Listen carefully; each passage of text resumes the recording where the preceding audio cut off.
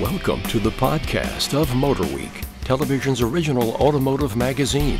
MotorWeek is made possible by TireRack.com and RockAuto.com. Here's your MotorWeek podcast host, John Davis. Thank you, Alec Webb. Welcome, everyone, to MotorWeek podcast number 255. I'm John Davis, of course, and joining me today, our senior executive producer, Dave Scrivener. Hi there. Our over-the-edge reporter and podcast producer, Greg Carlos. Hello from the MotorWeek offices. Indeed. And our very special guest, our online auto parts expert, Tom Taylor. Tom, welcome. John, thanks for having me. Great to have you back with us. Well, we've got a lot of topics today. We're actually going to spend quite a bit of time on things that are really right up Tom's alley. But we also do have our review of the 2022 Honda Civic, a new generation of Civic. And Greg will be leading us off on that. But let's start. I know this is something that basically anyone that is buying a car for a long time is concerned with. And I know almost every car I've ever bought, I bought it, one of these. And I'm talking about automotive service manuals. You know, those big, thick books that basically told you everything about at least the same information that most of the automotive technicians had in getting into the nitty gritty into your car. Tom, are they gone? I mean, I understand that basically the companies that used to print these aren't even printing them anymore. What are people supposed to do? The big names was always Chilton and Haynes. And about 20 years ago, those two companies combined. So if you have a car built in the last 20 years or so, if you buy a Chilton manual and a Haynes manual, the content's identical. So you just really need to buy one or the other. And then last year in 2020, another company, Digital Info Pro, I think it's called, bought the Haynes Chilton company. And soon after, they announced they're not going to make any more manuals for new cars. They're going to come up with some new sort of system. I'm guessing it'll be online. The company's is Digital Info Pro, I think is the name of it. Their company's background is databases for professional mechanics in Europe. So I'm guessing it'll be an online system. Kind of like All Data is here for mechanics. Exactly. You have a subscription service. You can log in and get the repair orders and the time sequence, things like that from All Data. And service bulletins too. Yeah. They promise that they'll keep printing and making the disc copies of the manuals for older cars indefinitely. So that's good news. And they've made Haynes and Chilton made print manuals up for up through 2018 for some cars. So today's newer cars that are moving into the time when they need service, there'll still be manuals available. And then the factory service manuals are still around, and there's companies that are licensing those, and there's actually more factory service manuals becoming available for older cars every year. Detroit Iron, Graham, or a couple of companies that reproduce the service manuals, and for some old classics, they even reproduce like sales brochures from the car dealers, which are kind of fun, and owner's manuals, and yeah. So yeah, overall, it's good news. I understand why it's becoming harder to do the print manuals. It's hard to figure out what to even include in there. They were grouped by model, and if the model, there might be an all-wheel drive version, a hybrid version, an all-electric version. Which car do you disassemble to come up with the manual? Yeah. And people basically just want to look up YouTube videos now anyway. I can't tell you how many times I'm around a car and it's just like, well, I could go to the library or look it up online, but YouTube's right here and I'll just have somebody walk me through it. I've done that. No problems.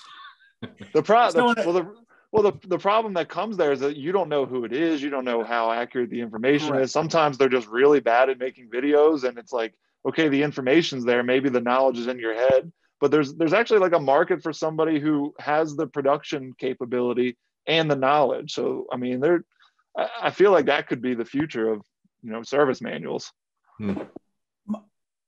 Go ahead, Tom. I was just thinking about the YouTube thing. I mean, there's guys and gals that are really conscientious about trying to do a good job. And I just replaced the oil pump recently on my 79 Chrysler 360. And I found a YouTube video where somebody had done that on a truck, and they were super conscientious about having torque specs and everything, but they messed up the which gasket overlaps which in the back. And it's like I was lucky I had the service manual to say, no, this is the right way to do it. So, and then new, more flexible gaskets, that vehicle will probably be fine too. But just little details. It's good to have a couple different sources.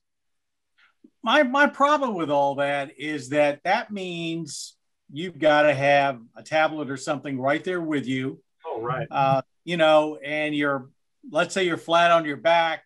You've got your hands full of grease. You're to the point where you need to go back and refer to the video. It was one thing to get a grimy old, shop manual kind of, messed up a little bit with greasy fingerprints. Is it a real substitution? You need your VR goggles, John, so you can swipe in the air. I guess that's true. I guess I'm just old fashioned. I just still like to have the pages. But go ahead. Children like myself was replaced as this flashlight holder. Now they had magnetic lights and lights that can go anywhere, tiny lights. So I was out of a job working on cars with my dad. But now maybe, my son, soon to be son, will be holding my iPad for me while I'm working on the car. When you work on your car, Tom, and you basically have to refer to a video or something, do you have any tricks, or is it a matter of, just back and forth? Yeah, I do a lot of printing. I print out pieces of paper and I take notes. But I know my kids would be, this is an opportunity to use my old laptop or my old phone or whatever for the greasy stuff. And I need a new phone or new gizmo for the day-to-day stuff. So they're offering up their phones as the old one and you buy them a new one. Yeah, I do have a hand-me-down phone where they have the new phone. So. Oh, you're a good father. You're a good dad. Well, like you said, the good news is not only are they not going away, but maybe we're going to actually have more sources of them, of which obviously you can go online and purchase. It is. We are doing this show sort of at the end of spring, and a lot of people have been asking us, is there anything new or something that we should do in spring cleaning that maybe we haven't thought of before? And Tom, when we were planning this podcast, you mentioned a lot of aluminum parts. We've got more and more aluminum parts on cars, and maybe they need some special attention in the spring. You want to elaborate on that? Yeah, as cars last longer, there's more aluminum parts, and as they last longer, aluminum has time to corrode and wear down. I opened the hood of my 92 Dodge van, and it's sort of like a sandcastle, and the tie's starting to come in. All the edges are just kind of worn off a bit. And the aluminum corrodes immediately if it's exposed to air. And usually that layer of corrosion, the aluminum oxide, it protects it. But if you constantly wear it away, like the under hood conditions, salty water coming up and abrading it away, then you get that, it actually erodes away. So springtime, the most apparent thing on a lot of cars are the aluminum wheels. And you might be tempted to, hey, I can make this a little bit shinier, putting a buffing wheel on it or something. You got to keep in mind that there's probably a coating on there. I mean, there certainly was some sort of coating on there originally, which could be like a clear coat, or it could be the part was dipped in some sort of acid bath or something to create the right consistency of aluminum oxide across the surface and the right appearance. So you got to be careful you're not buffing off or scraping off the coating, and you'll actually hurt the appearance of the part. If you have some sort of polishing compound, make sure it's made for aluminum, that it's supposed to replace what it takes off with some sort of coating. What about things that you don't necessarily see and you're not that much concerned about bringing them back to a polished condition? I'm thinking about aluminum suspension parts. In my case, I was just rolling up the tonneau cover on my pickup truck, and I noticed all the aluminum ribs were covered in corrosion. And I looked online and I found as many things on there about how to basically get the oxide off as you could possibly imagine. what would you do if you wanted to, just protect those parts a little bit, get some of the corrosion off, do a little spring cleaning? Yeah, protection was the main thing. I would paint them. I would clean off the oxide that's crumbling away, and if you want to keep the appearance looking the same, you can use clear coat. But if you don't care about, or you want to have another fun color, then just paint them with your favorite color of paint. Interesting. And some of the paint manufacturers, Rust-Oleum or somebody, might have paint that they say is better for exposed aluminum than others. I'm not sure. That's a good point. I hadn't thought of that. That's the peel off paint would work. I've seen them use that for wheels as well. The plastic spray on peel off stuff, which gives a look and also is removable or replaceable down the road. That's another good point. The last thing that before we move on to our look at the Honda Civic, there's a lot of stuff in the news post-pandemic about the lack of rental cars at airports as people are starting to travel a little bit more. I read one thing where it said somebody had rented an economy car and they gave them the keys to a full-size pickup truck. And people are getting in these vehicles. They have no clue what they're driving. I think, Tom, you've probably done more traveling than even us over the years. What do you recommend to people that come to you and say, look, I'm getting ready to rent a small car. What should I know before I hop in or drive away anyway? Well, it's funny you mentioned the pickup truck. That's been real common even before the pandemic. I wouldn't mess with the economy car, compact, mid-size, full-size stuff. That doesn't seem to mean anything anymore. Part of it is there's not those standard small, medium, large cars. There's all these crossovers and stuff. But I just always reserve the economy. And I think the smallest thing I've had in the last year is a Mazda 3. And that was kind of my choice. But there's often pickup trucks in the economy section. I'm not sure why, if it's the truck manufacturers are giving them deals, or they're not as popular for people that want a smaller car for the city. But I'd say the majority of my economy cars over the past year have been full-size Ram and Ford. Really? Wow. So you really are the rule that I was talking about. So that's cool. I just read where they're renting U-Haul vehicles in Hawaii because they're cheaper. Tourists are renting U-Haul trucks and driving around because they can save money. Yeah, if you don't put that many miles on it, that's the way U-Haul usually gets their money, is by miles. So. And the economy section is often, there's these cars that are in limbo. They have out-of-state plates, and somehow that doesn't quite fit in their system. So you go to the economy section, and I've had full-size or minivans. There was a Nissan Pathfinder that had a sign on the window that said, it had Ontario plates, and it says, "Please take on one-way north." So the rental car company's trying to get it back to Canada somehow. So I've had super good luck with the economy. I enjoy different vehicles. So, hey, Mazda 3 this week, Ram 1500 next week. And I've never been cramped.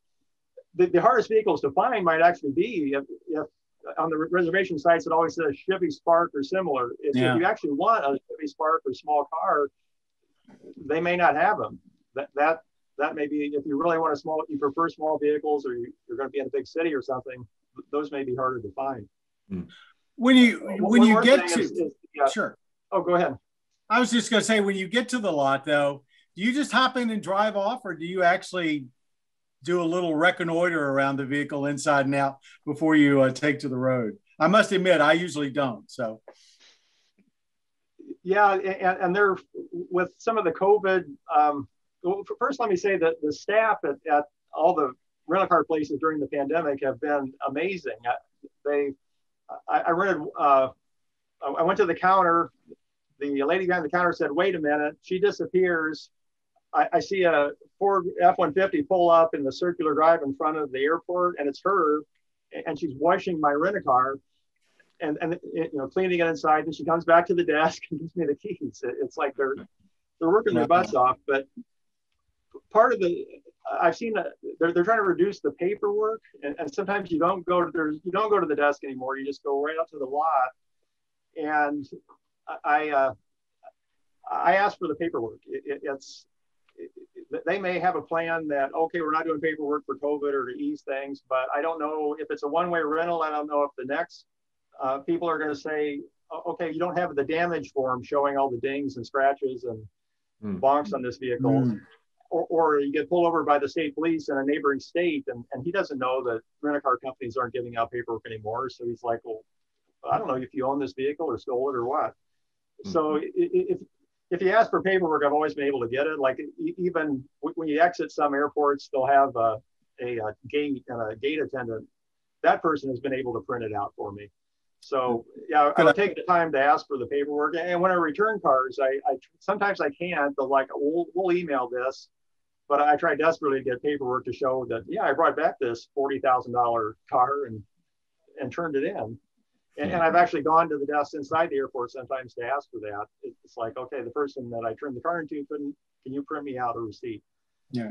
And if it's a business trip, I'll need a receipt for, submitting for reimbursement. So yeah, some good tips there. Great. Yeah, I know the one thing I do is I take my cell phone and just walk around the car and take pictures of everything, even if it's an unblemished body panel, to make sure I've got some record that this is the way I got the car. Yep. Yeah, last week I rented a Jeep Compass Trailhawk economy car. That was like a new level, like a PhD level of weirdness for renting cars. It had 77,000 miles on it, which is like double what I've ever seen on a rent-a-car before. It was covered with dings and chips in the windshield and stuff. And it was a vehicle where it's like, not only walk around, but this car has so many miles on it. I look at rent-a-car miles as like, it's like dog years versus human years. 77,000 miles is a lot. Yeah. so that vehicle, I took time to go through the screens and look at all the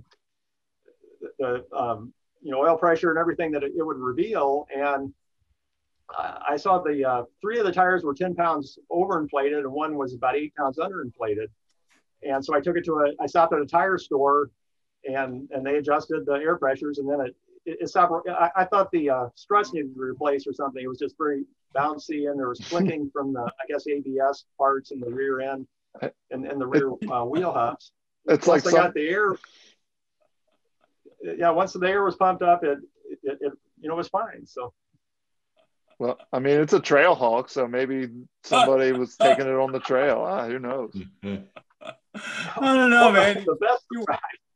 Not the car ride. I wonder if you're going to get back with it. I made it back. The best surprise, I got to the hotel and I pull out my suitcase and I see there was a compartment under the cargo floor. I'm like, oh, that's cool. Wonder what I can put in there. And I open it up and there's a grocery bag tied shut sitting there, just sitting. And it was like kind of a horror movie thing. Do I open that? Do I pretend I didn't see that? So is it full of $100 bills, or is there a human head in there? So, used diaper, probably. So I carefully pried it open because of curiosity. I'm a cat, I guess, and it was full of underwear. And it was funny. My next thought was like, well, I wonder if this is my size. At that point, it's funny how it goes to your head, but at that point I said, let's wrap this up, and I carefully collected it out and put it in the nearby trash can. So yeah, the car was super clean for COVID, but yeah, forget the bag of underwear in the back. I guess somebody's dirty laundry they stashed back there. Forgot about. Ain't that an unfortunate fact of life? The underwear is never the right size. Yeah, it might have been not the right gender either. I just saw the brand name on the waistband. Well, I think this has been a first-time conversation on a MotorWeek podcast. First time we've ever mentioned underwear. I don't think we've done this before. 255 podcasts. Well, I have absolutely no transition. Thank you, Tom. We should probably move along if we don't want this podcast to last 2 hours. The one car we were going to talk about this week was the unveiling of the new generation of the Honda Civic. And over the life of the Civic, they've seemed to have this policy that they'll do a generation where they've done major revamping. then the next generation's kind of evolutionary, and this one seems a little bit evolutionary. But Greg, why don't you kind of walk us through what the 2022 Civic, at least the sedan that we've seen, has to offer, and what it looks like and where it fits? That's a pretty good point, John, because that last generation, so this is the 11th, the 10th generation was quite a radical change. I mean, and I think it got a lot of good press for its looks. So this 11th generation, it almost like, to me, it kind of looks a little retro. So they call the design like a thin and light design. And that's actually, of all the design terms I've ever heard for cars, like this one might be the most descriptive, because it's like the front end gets like very narrow. The headlights are thin and wide, and the grille, contrary to a growing trend, is actually quite small. The lower grille gets a little bit bigger, but it's very horizontal, both inside and out. But like I said, it's kind of hard to describe, but when you hear that it's a thin and light, and that's their term, that's exactly what it looks like. It's kind of hard to explain. But so inside they've brought it up to modern technology. It starts with a standard 7-inch touchscreen. You can go up to a 9-inch. There's digital screens within the instrument cluster. And then, so to the performance, they have carryover engines. They're starting with the 2-liter, naturally aspirated, 158 horsepower, 138 pound-feet of torque. That's like your intro basic engine. You can go a little bit small. You jump up by going smaller to the 1.5-liter turbo 4. And that gives you 180 horsepower, 177 pound-feet of torque, both around 35, 36 miles per gallon at best, which is pretty decent. The downside of the powertrain, depending on who you are, is that it's CVT only right now in the sedan. When an SI comes out, and probably the Type R will see the manual, they're not saying that the manual's gone, but if you want a Civic sedan right now, it's going to be a CVT. It's interesting you mentioned retro, the interior and the exterior. I really thought the interior was kind of retro in one aspect. The dash is very linear. You've got these 3 controls right in the middle, but if it wasn't for the touchscreen mounted on top, that bottom part of that instrument panel could have come out of something from the 1960s. So it's kind of an interesting and a little bit odd for them combination of very modern and a bit retro. I like the look of it myself. I thought it was pretty cool. And they're back to knobs. So you have a volume knob, you have knobs for the climate control, which if you've listened to our podcast a lot, you probably think we're just complaining about the smallest thing. But I mean, it's so frustrating when you can't just turn up or turn down the stereo with a quick roll of the knob. I do want to note that they actually made a pretty big deal, not necessarily about the Honda sensing, but a safety feature, which is like they're calling it a revolutionary front airbag system, because what the driver gets is like a donut-shaped airbag, which is supposed to like control, in the event of an accident, control the head of the driver so they can better keep it in one area to prevent the situation where you would get a brain injury. So they actually made a big deal about that, which I feel like it's been kind of quiet in the airbag industry lately. Yeah. No, I hadn't heard. I didn't recognize it. That's probably one of the first advances in a driver's side front airbag in a long time. It's interesting. Dave, any comment? You've seen the pictures like the rest of us. Right. I just seemed like it wasn't an evolutionary design. It's the right Civic for right now. There's still room to grow it in the future and meet future demands. But right now, it's all about the new technologies, things like that. People want that right now. So they met that need, and it's a fine car. Tom, in your business, are you seeing any downside to these touchscreens being mounted on the top of the dash versus down in the dash? Is it same kind of repairs? Are they more susceptible to sun damage or anything like that? I think it's still too early. We haven't seen any. They're just not failing, either one failing at fast enough rate to know yet if one's better than the other. So, well, that's a good thing. Okay, well, let's move on to our lightning round.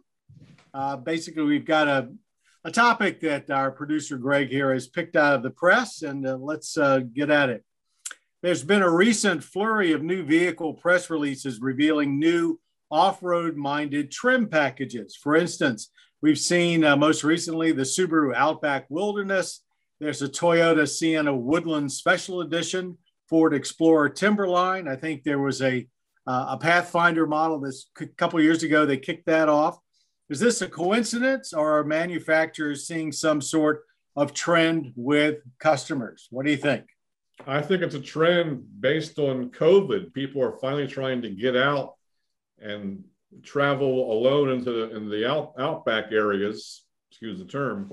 Toyota said as much in their press release that towing rates are up. People are camping more, buying more RV trailers, and trying to get out and do more away from people, but still get out and do things and have some activity. So I think it's a trend that they're jumping on top of. Also, I would say I put the Santa Cruz in that category, that sport activity vehicle, little pickup truck they came out with. Toyota with the Sienna, they're donating money to the National Environmental Education Foundation for every of the Woodland series purchased, up to $250,000 or something. So they're putting a charity aspect into it as well. It could be good marketing, could be corporate citizenship, who knows? But it's a trend. Greg, anything to add?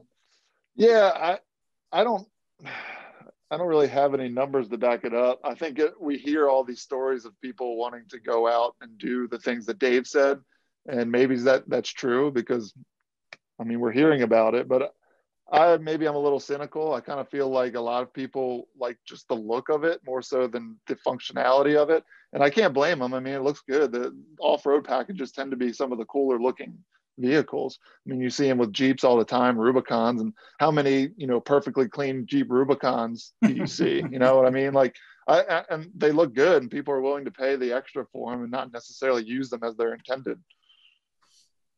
Yeah, I think it's just a matter of looking tough. I mean, they can't build enough and, tough looking trucks. And I think, it started with the big mouth grills over at Ram and Dodge, and now it's worked its way into everything. And people want that capability. Look, I'm not really sure that adding a half to an inch worth of ground clearance is going to give you that much more true rough and tumble, abilities. But you're right; they look pretty cool. Tom, any impression? You live in the great Northwest, where people get out an awful lot more than they probably do around here in the Mid-Atlantic. I really think it's a good idea that the manufacturers are smart. It's equipment that's already on a lot of vehicles. A lot of vehicles have all-wheel drive for rain and snow. So why not add switches that let you choose between rain and sand and snow and all these things that the car is already doing automatically? It's already through all the ABS sensors and the all-wheel drive system. It's all there. So yeah, gussy it up with switches and make it seem opportunity it's kind marketing. of emphasizing what you have. Yeah. What was that, Dave? Opportunity marketing. Could be. Unfortunately, because of the chip shortage, they can't build anything. So we've got all these interesting new models that we're gonna have to wait.